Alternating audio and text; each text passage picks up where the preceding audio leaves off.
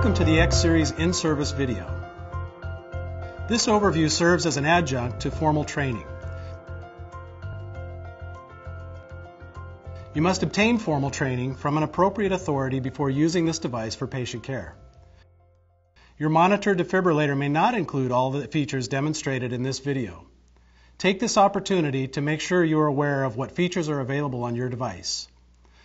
On the left side are the monitoring parameters: 3, 5, and 12 lead ECG options with interpretation and measurements. Masimo SET Rainbow technology with pulse oximeter-based carboxyhemoglobin or SPCO, as well as methemoglobin or SPMet measurement. Non-invasive blood pressure capability from Welch Allyn ProPak line. Iridian MicroStream end-tidal CO2 or capnography, which can be used on both intubated and non-intubated patients. The 80mm printer can print a large amount of data. The cabling and connections on this side have low-profile connectors, making them less obtrusive and more durable. The Rainbow, Masimo cables and sensors, temperature, and invasive blood pressure are backwards compatible with other Zoll devices.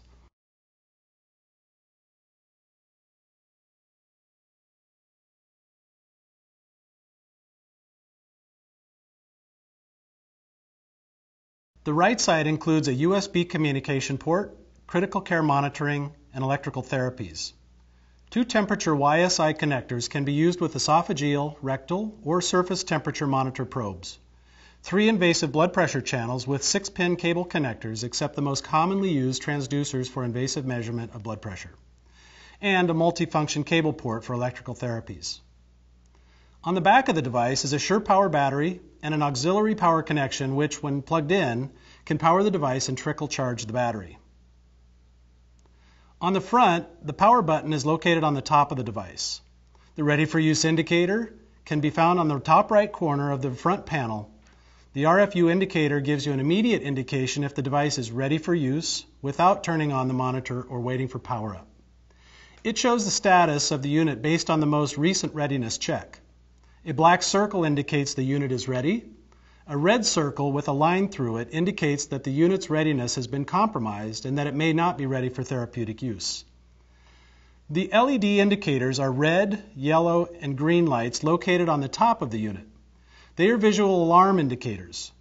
They flash on and off when the unit is powered up and are used to indicate a patient alert, equipment alert, and data transfer.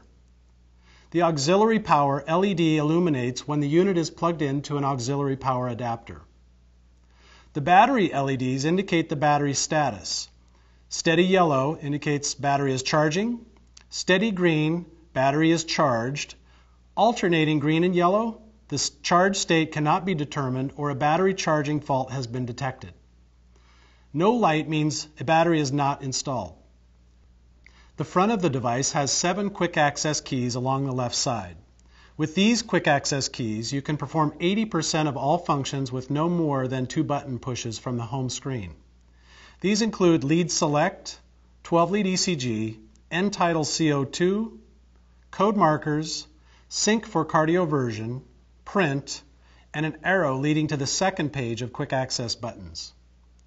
Page 2 buttons include a tri-mode display, invasive blood pressure, alarms, log, and settings. There are 7 permanent keys along the right side, including your home button, alarm suspend, primary navigation keys, snapshot, and NIBP button. The therapy keys are located along the bottom of the device. Similar to other devices, the keys are color-coded, red for defibrillation and green for pacing. The steps for defibrillation are clearly labeled 1, 2, and 3 for ease of use. This device has 3 functional screen modes: color, black on white, and night vision goggle mode when configured. The alarm menu key will allow you to access the alarm functions. All patient data can be accessed by pressing the log menu key. The setup menu key allows you to change the minor configuration options related to ECG, display, volume, and printer trends. It will also let you run tests on specific operational functions. There is a supervisor menu which is password protected. The supervisor can revise and change the major configurations. The more, back, or curved arrow key lets you toggle between 2 pages of quick access keys. It also allows you to exit the quick access menu altogether. The lead select key will let you quickly change the monitoring lead. The 12 lead key accesses the 12 lead monitoring capabilities. The CO2 key activates or deactivates capnography. The treatment markers, also called code markers, provides multiple options, 2 pages with 5 options per page, and are custom configurable. Treatment markers must be pre-configured in the supervisor menu. When pre-configuring, a service may select from a preset list or manually enter any label of their choice. The sync key synchronizes a shock with the R wave on the patient's ECG in order to deliver synchronized cardioversion. The printer or recorder key either stops or starts the printer.